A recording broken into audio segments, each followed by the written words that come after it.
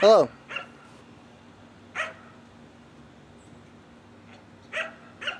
Hello and welcome back to another video. In today's video, we're going to be changing the door latch on my car. And I'm about to show you why. Alright, so the reason why I'm doing this is because, as you can see, my door is open.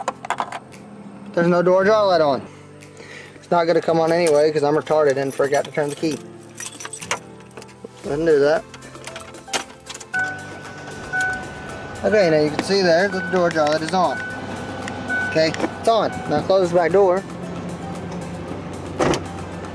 Bam, goes off. It shouldn't go off though. Turn down the air. It shouldn't go off because the door's open. I can sit and wiggle it back and forth and nothing happens. Turn off my car and my radio doesn't go off. Okay? But once again, if I open the door that works, the radio is now off. And that's on. So, I know that it's a module. At least I'm pretty sure. So, I went down to the junkyard and I picked one up. Okay, so here's the one that I picked up from the junkyard. It came out of another Explorer, and as you can see, there's where your door jar module goes in. But if you watch my door jar video, you know this one already has a brand new one in it because I replaced both sides because I didn't know which side was bad. And this is what was bad on it. I picked the sucker up for $10 from the junkyard. Now one of these new is going to run you about $70. I'm not totally sure why it's super high. And once you order it, you're going to get this and this gold piece. This is the door module and this is actually the latch. This black piece is actually what's bad. And if you want to just replace that, you can. It's not quite as much.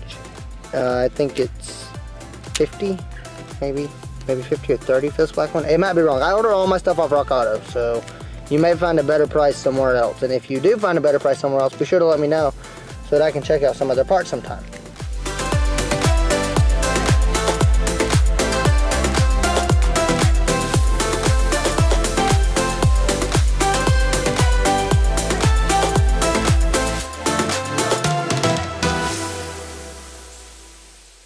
Alright, so first things first, that's already out because it wasn't in the first place.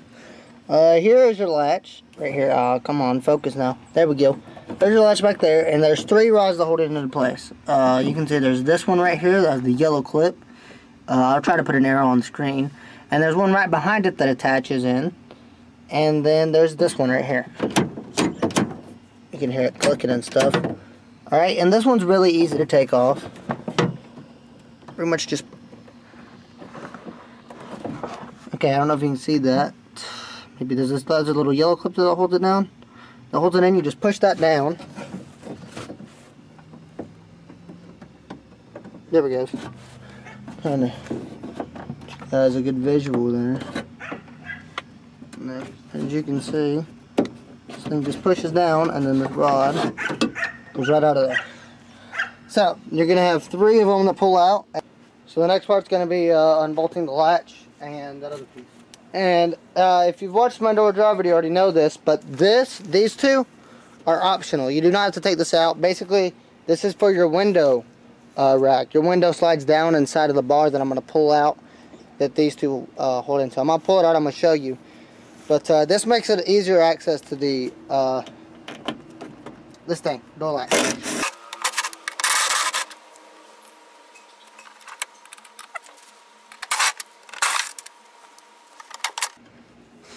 And this is the piece I was talking about. Your window slides right down in this to keep it nice and aligned. So you're going to want to put this back in. I said this in my door jar video. Do not forget about this thing. It's pretty important.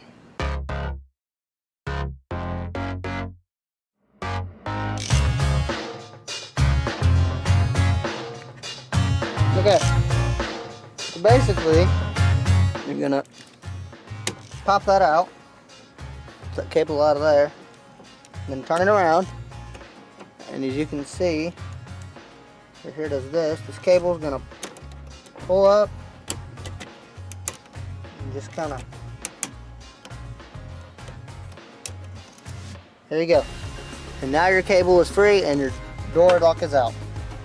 So now you can pull your, oh, let me get you in the shot there. Now you can pull your door jar sensor out. And this is that right here. Little button. Fun. Sometimes. Okay. And here's your old one and new one. Oh God, what's the difference? Oh shit. This is the new one. Right here. This is your old one. Pretty sure anyway. Yeah. Yeah. Here's one of them. Yeah, we'll find out one.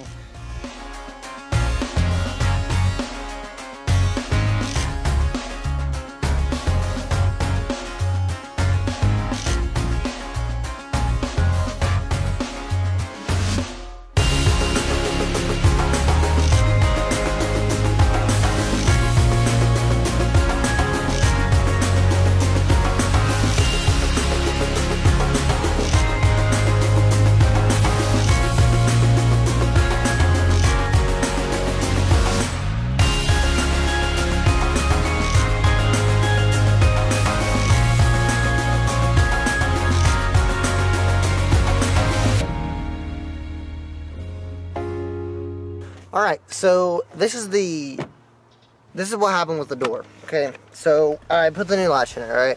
And I went to unlock it and lock it, and it worked just fine. The latch was installed properly, everything works great. But I went to close the door and get the door jar to come on. So I decided to take it to my shop. Now, I don't know if you guys know this, but I'm studying mechanics at a college. So I went up to my teacher and I was like, dude, I've tried everything. I cannot figure this problem out. What's going on? What's up with it? I've even put a new door latch on it. He's like, well, it could be a wiring issue. So I check all my wires, make sure there's nothing broke. I can't find anything broke. Okay, I searched for at least an hour or two. I could not find anything broke. So I decided to go back and take the door jar light out, or take the door jar switch out. You remember we replaced those in an earlier video? I took the new door jar switch out of this one, and I put the old one back in it. Everything worked great. Okay, so you can see I have my door jar switch pulled out. It's right here. Yeah, that's my door jar switch. I'm going to go ahead and zoom out. I'll zoom in so you guys can see it. But over here, you can see it. If I press this in, you'll probably hear a dinging.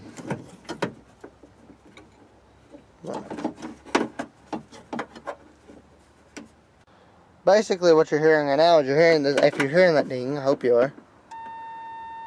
That's basically activating it, okay? Okay, so if you'll watch, whenever I push this in, the door jar light will come on.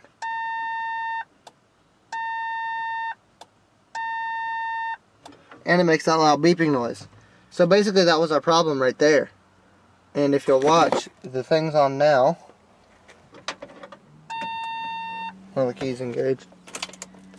To do that. See that? Radio went off. And our dome light's on. So that's your problem right there. That's not getting pushed in, right? Obviously. Okay, so I got the new sensor installed and it was working great for a day. Actually, not even a day. That night, it started messing up again. So the next day I came out here and I took the door back apart and I pulled the new sensor out and put the old one back in and it started working again. And I haven't had a problem with it ever since. So what I think it was the new sensor really needs some lubricant, because there was a lot of resistance in that button whenever I tried to push it down. There was a lot of extra resistance in it, and I think it just needs a lot of lubricant. So I think that's what the problem was.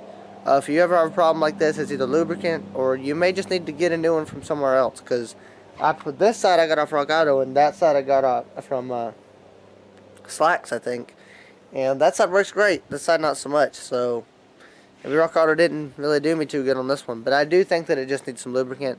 I could be wrong, but we may end up finding out in a later video if I decide that I want to test it. If you enjoyed this video, be sure to leave a like, subscribe to my channel, and stay tuned for more. Yeah, you guys have heard this a million times. You know what to do. Subscribe, dude. Come on. You already know you want to. You're just hovering over that button right now, just going, should I? Should I? You should. You should subscribe. Because I post a video every week. Usually every week. So far every week. Okay, sometimes I don't want to, but I do. Anyways, guys, see you next time.